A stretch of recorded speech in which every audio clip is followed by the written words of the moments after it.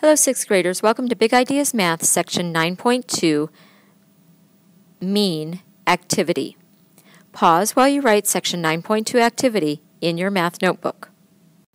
Pause again while you write today's activity objective in your math notebook.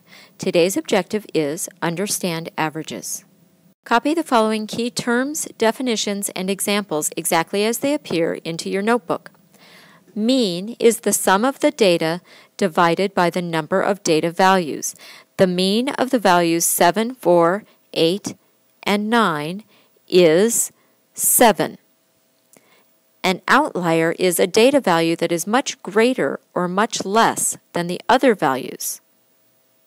Today we'll be starting on page 203 in your record and practice journal. Activity 1, finding a balance point. Discuss the distribution of the data. Where on the number line do you think the data is balanced?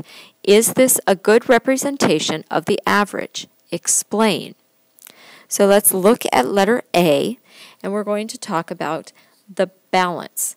So we have a number of quarters brought to a batting cage, and we want to think of the number line as like a seesaw or a scale, and we want to think about where it would be balanced so that it didn't tip to one side or another.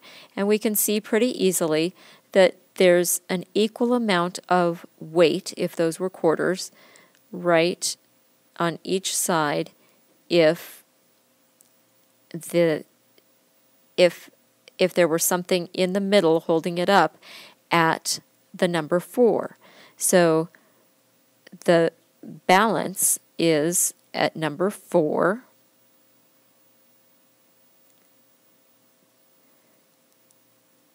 And we can explain that by saying it has an equal amount on each side.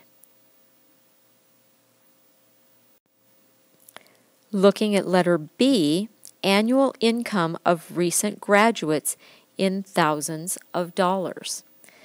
So we don't want to go right to the middle of where it is, because if we went to 45, then you can see that the stack of money, since these are thousands of dollars, so imagine that each of these coins is worth $1,000, is the stacks are lighter on the right-hand side than they are on the left. There's not as many thousands of dollars.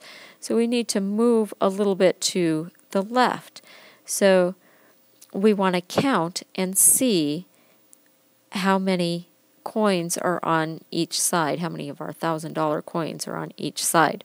So we can count and see that there's 1, 2, 3, 4 down here, and there's 1, 2, 3, 4, 5 in this stack, and there's 3 here, so that's 7, and there's 4 here, so that's 9, and there's 4 in the middle.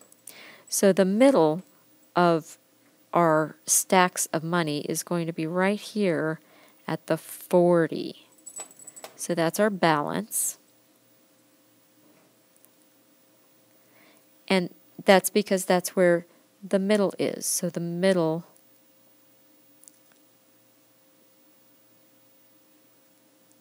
is at 40. So that, again, it's the same thing with the numbers of quarters. That's where we've got an equal amount on each side. Letter C, you're going to need to do the same thing that we did in letter B on your own. So that's your assignment for this lesson. Your assignment for this lesson is to complete Part C of Activity 1 on page 203 of your record and practice journal. Be prepared to share during our next class. Please remember, to earn credit for viewing this flipped lesson, you must complete your exit slip, come to our next class prepared with the journal pages or other work from the flipped lesson completed, and be prepared with any work that was assigned in the flipped lesson completed.